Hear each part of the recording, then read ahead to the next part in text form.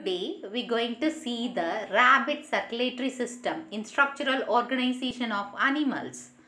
So circulatory system. Circulatory system deals with the blood vessels and the heart. The heart is pear-shaped heart, and where it lies in the thoracic cavity in between the lungs.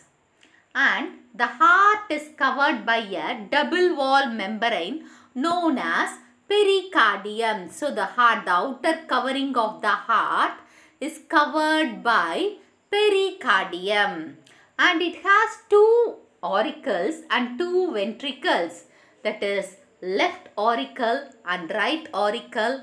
It is interconnected by auricular septum, and the left ventricle and right auricle. There are two auricles, left and right auricle, and two ventricle, left and right ventricle. So the heart of rabbit is four-chambered, and they are connected by auricular septum and ventricular septum. Okay, the two ventricles are connected by the septas. Okay, and the right auricle and right ventricle, this is the right auricle and this is the right ventricle. Here you have the valves.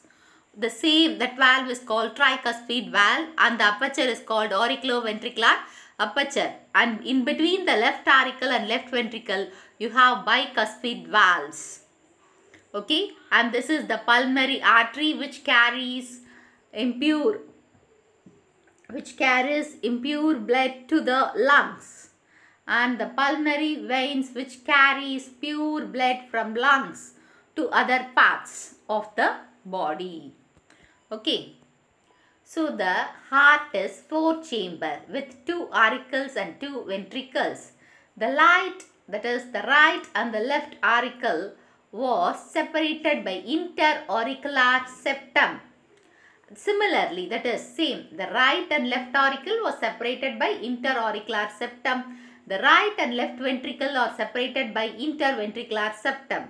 So the right auricle opens into the right ventricle by right auriculoventricular aperture, which has three valves, that is called tricuspid valves. The left auricle open into the left ventricle by left auriculoventricular aperture with bicuspid valve or mitral valve. So the opening of pulmonary artery and aorta is guarded by three semilunar valves. So there are three semilunar valves. The right auricle receives deoxygenated blood. Always the right auricle receives the deoxygenated blood through two pre-vena cava, that is superior vena cava. You can see here. So here on this side you have a superior vena cava. So superior vena cava, and the posterior and the postal, that is lower side inferior vena cava, the veins from all parts of the body. The left auricle receives oxygenated blood from the pulmonary veins from the lungs. So from the right ventricle arises the pulmonary trunk, which carries the deoxygenated blood to the lungs, and from the left ventricle arises the systematic arc, the aorta, which supplies the oxygenated blood to other parts of the body. Thank you for watching the video. If you have any doubts, post your doubts in the comment box. If you want the video in Tamil version, go to the, I had put the link in the description box. You can click the link and watch the Tamil version also. Give a thumbs up, share and subscribe to Science Easy Tech channel.